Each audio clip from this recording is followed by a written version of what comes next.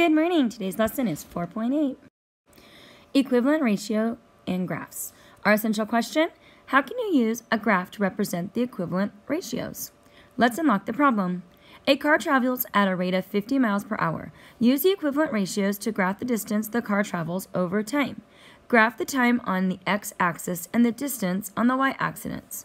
What words in the problem tells you the unit rate? So we did the unit rates yesterday, right? Well, the unit rate is 50 miles per 1 hour. Right here it tells you the unit rate is 50 per 1 hour. Write and graph the equivalent ratios. Use the unit rate to write the equivalent ratios. So we have 50 miles per hour, right? So we're going to write an equivalent ratio for 50 miles for 1 hour times 2. So if I multiply the top and the bottom times 2, I get 100 miles for every 2 hours. So 50 miles for 1 hour. And then over here I have 100 miles for 2 hours. So if I travel 150, that's going to be 3 hours. If I travel 200, it's going to be 4 hours. And if I travel 5 hours, it's going to be 250. We've done these charts before. So now I can use an ordered pair to represent each ratio in the table. Let's the x-coordinate represent the time in hours and the y-coordinate represent the distance in miles. So if I have 50 miles for 1 hour, the 1 hour is going to be the time. It's going to be my first coordinate, my x. And the 50 miles is going to be my y-coordinate. So if I'm going to do the chart that's up here, I'm going to have 150. And then the next one, let me move this over here. The next one is going to be 2 and 100. Then we're going to have 3 and 150, 4 and 200, 5 and 250. So what I did here is I took this chart. These are all my x-coordinates, and then these are all my y-coordinates. Use the coordinate pairs to graph the chart's distance over time. Think, the graph represents the same relationship as the unit rate. So for every 1 hour the car travels, the distance is going to increase by 50, right? So let's look over here.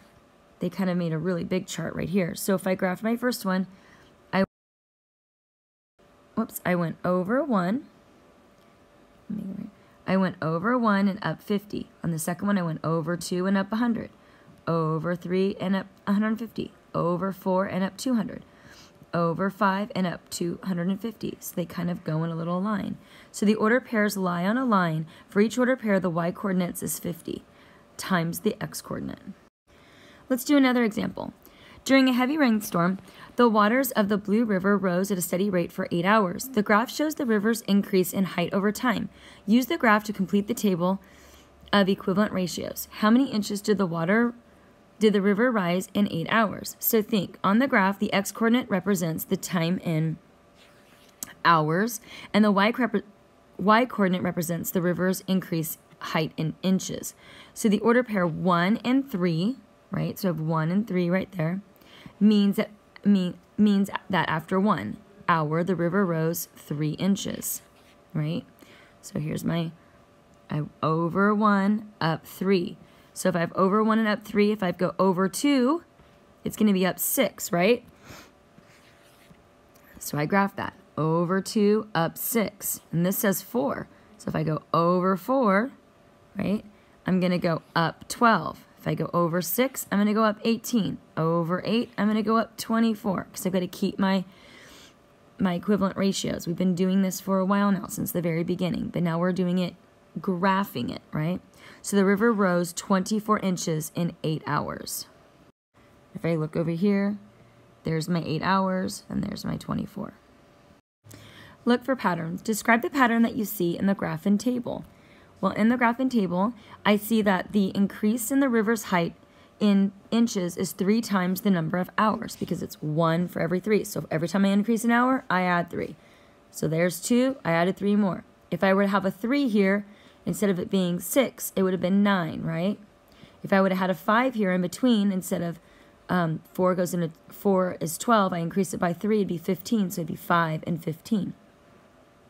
Explain how you know that the ratios in the table are equivalent. Well, I know that they're equivalent because you can write each ratio on the table as a unit rate, 3 inches in 1 hour. So 24 and 8. 24 and 8, if I divided them both by 8, I would get 3 in 1 hour, which is essentially simplifying my fraction, right? Use appropriate tools. Matt earns $12 per hour. Explain how you could use equivalent ratios to draw a graph of his earnings over time.